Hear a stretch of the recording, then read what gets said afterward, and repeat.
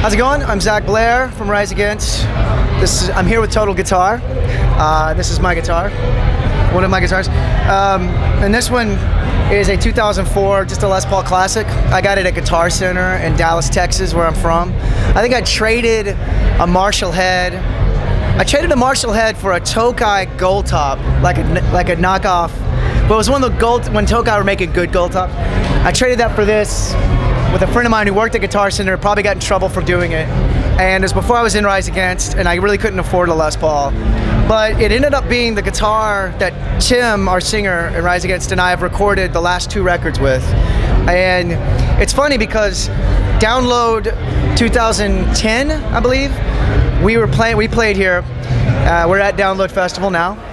And there was a sticker packet going around. I think it was Metal Hammer sticker packet, and it had a Motorhead sticker. And I took that sticker off and put it on this guitar. And that was 2-3 years ago. And now we call this guitar Motorhead, because why not? Yeah.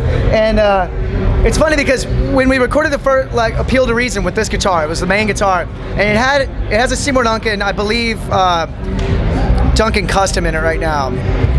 But it had a Seymour Duncan JB in it, and it was awesome. And I had another guitar tech for a brief period of time. My main guy is a guy named Jeff Bilson, who's just a genius. He had left us for a bit, and I told the guy, don't ever change that pickup, no matter if it's making noise. I know I was sweating to it a lot. The first thing he did was he changed the pickup, so it always sounded a little bit different. But it's still awesome. It's beat to hell. It's got this from the strap lock, moving back and forth over it. These DiMarzio click lock things. It keeps doing that, and it bugs me, but there's nothing really I can do about it. And then I'm from Texas, so I pulled Bill Hicks. I'm sure Bill Hicks was big here in England. He's from Austin, where I live, Austin, Texas. And so if you're from Texas, you love Bill Hicks. And I ripped this off of a mirror in a little shitty bar in Oklahoma City one time. And I was like, that's awesome. And I tore it off, and I put it here, and it stayed there ever since. And these are 2 Rancid stickers. And it's been there forever. Those have been there forever. And there's just belts and all kinds of crazy shit. And the neck is starting to turn green. You can't really see it, but it's got a green overtone to it. And it's never broken, which I'm surprised about. And I have these Spurzo locking tuners, which I put on every guitar because they're just easy.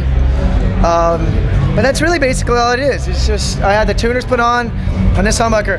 And the Classic, you know, is the kind of, it's not cheaper, but it's more affordable. You know, they're less than $2,000. And for some reason, this guitar has just always performed and sounded better than the other stuff that we've gotten from, you know, that we've used from Gibson. And yeah, it's been awesome. So I think when I think of my guitar, I sort of think of this one, because I had it when I joined Rise Against, and you know, it's just kind of been with me since 2004 when I bought it. So, yeah.